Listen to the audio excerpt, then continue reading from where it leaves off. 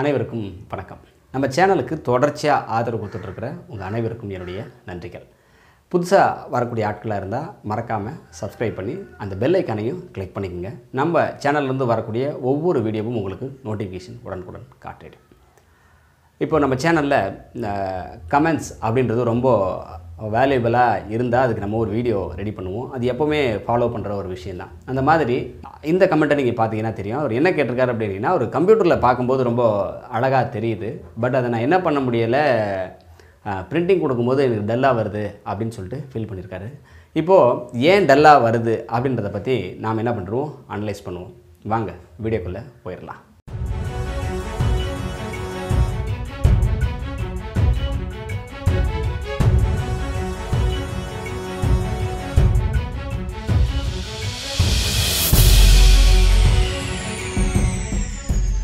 கம்ப்யூட்டரில் பண்ணுறப்போ பக்காவாக இருக்குது, பிரிண்டிங் அப்படின்னு வர்றப்போ தான் கலர் கம்மியாக இருக்குது, இது எதுக்கு சார் அப்படின்னு இருக்காங்க.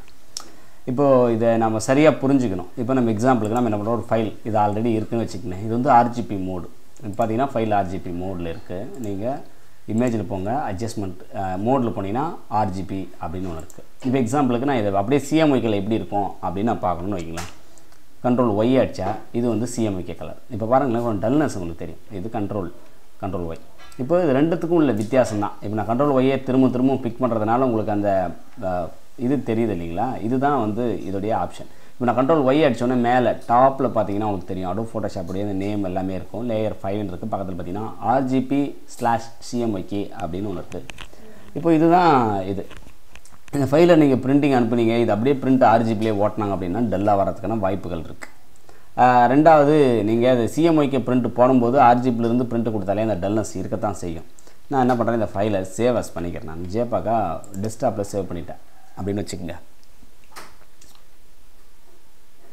இந்த ஃபைலை நான் வந்து CMYKவா, அதாவது நீங்கள் பிரிண்டிங் அனுப்பும்போது எப்படி அனுப்பணும் அப்படின்னு நான் சொல்கிறேன். ஏன் அப்படின்னா, இப்போ நீங்கள் பிரிண்டிங் அனுப்பணும், ஃபைலோட சைஸு முதல்ல மோடை மாற்றுறீங்க. மோடு CMYKவா மாற்றிட்டீங்க. இப்போது இந்த கான்ட்ராஸ்ட் வந்து என்ன இப்போ வச்சு குறைஞ்சிருச்சு. இது பழைசு இருந்ததுக்கும் இப்போத்துக்கும் நிறையா மாறிடுச்சு. வேணால் இது ஒரு டூப்ளிகேட் எடுத்துக்கலாமா? டூப்ளிகேட் எடுத்து வச்சுக்கிறேன். இது வந்து பழைசு, இது புதுசு. பார்த்துங்க, இந்த புதுசு ஃபைலை நான் என்ன பண்ணுறேன், மோடு வந்து CMYKவை மாற்றுறேன்.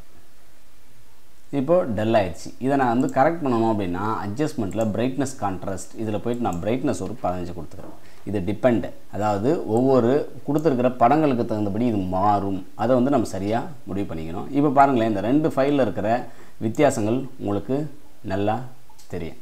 இப்போது இது RGB, இது CMYK. இப்போ இந்த ரெண்டுத்தில் இருக்கக்கூடிய வித்தியாசத்தை நம்ம சரியாக புரிஞ்சுக்கிட்டோம் அப்படின்னாலே நம்ம பிரிண்டிங்கில் பாதி பிரச்சனையை சால்வ் பண்ணிவிடுவோம். இப்போது உங்களுக்கு ஒரு ஐடியா கிடச்சிருதுங்களா? ஓகே, திரும்பவும் புதுசாக ஒரு ஃபைல் நான் வந்து ஓப்பன் பண்ணுறேன். இது எனி. இப்போ பாருங்களேன், 2 கலர் அப்படின்னு வச்சுக்கணும். ஒன்றுத்துலேயே நான் வந்து RGB மோட்லேயே இருக்கிற மாதிரி 2 கலரை நான் பிரிச்சுக்கிறேன். ஓகே, இது வந்து ஃபைல் எதில் இருக்குது அப்படின்னா RGBயில் இருக்குது.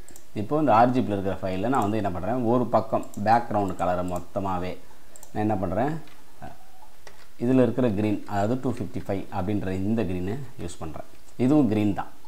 அடுத்து ரெண்டாவது CMYKல இருக்கிற க்ரீனை யூஸ் பண்ணுறேன். இப்போது இதுவும் க்ரீன் தான். இப்போ பாருங்களேன், ரெண்டுமே க்ரீன் தான், பட்டு டிஃப்ரெண்ட்டு வேறு டைப்பில் இருக்குது. RGBயில் ஒரு மாதிரி இருக்குது, CMYKல ஒரு மாதிரி இருக்குது. நான் கண்ட்ரோல் ஒய் கொடுக்குறேன். இந்த RGBயில் இருக்கிற க்ரீன் எப்படி மாறுது பார்த்தீங்கன்னா, இதுதான் க்ரீனாக அது கன்சிடர் பண்ணிக்கும். நமக்கு CMYKல இருக்கிற க்ரீன் கான்ஸ்டண்ட்டாக இருக்கும். அப்போது நம்ம என்ன பண்ணணும் அப்படின்னா, இந்த கலர்ஸ் இங்கே தரம் பார்த்தீங்கன்னா, இந்த கலர்ஸை கான்ஸ்டண்ட்டாக கொடுக்க தெரியும்.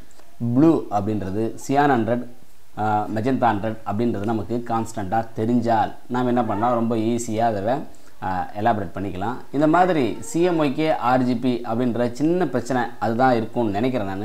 வேறு இல்லை, எனக்கு இதெல்லாம் பிரச்சனை இல்லை அப்படின்னு வேறு ஏதாவது உங்களுக்கு டவுட் இருந்தால் கட்டாயம் கீழே கமெண்ட்டில் திரும்பவும் பதிவு பண்ணுங்கள். அது வேறு ஏதாவது காரணங்களால் வருதா அப்படின்றதையும் அலசி ஆராய்வோம். இந்த மாதிரி உங்களுடைய சந்தேகங்கள் ரொம்ப வேல்யூபிளாக இருந்துச்சு, உங்களுடைய கமெண்ட்டு ஒரு வீடியோ பண்ணுற அளவுக்கு ஒர்த்தாக இருந்துச்சு அப்படின்னா கட்டாயம் வீடியோ வரும். அதனால் உங்களுடைய சந்தேகங்களை ரொம்ப தெளிவாக, ரொம்ப சின்ன விஷயத்தை கேட்காம ரொம்ப புரிஞ்சுக்கிற மாதிரியான விஷயங்களை கேளுங்க. அடுத்தடுத்த நல்ல வீடியோக்களை மேக் பண்ணுறதுக்கு நீங்களும் நம்ம சேனலுக்கு உதவி பண்ணுங்கள். மீண்டும் நல்லதொரு வீடியோவில் உங்களை சந்திக்கிறேன். வணக்கம். ப்ரொஃபஷனலாக DDP கற்றுக்கணும் உங்களுக்கு இன்ட்ரெஸ்ட் இருந்தால் நம்ம வெப்சைட்டில் கோர்ஸ் அவைலபிளாக இருக்குது. வெறும் 3000 ரூபாய் தான். கீழே டிஸ்கிரிப்ஷனில் லிங்க் கொடுத்துருக்கேன். விருப்பம் இருந்தால் ஜாயின் பண்ணிக்கோங்க.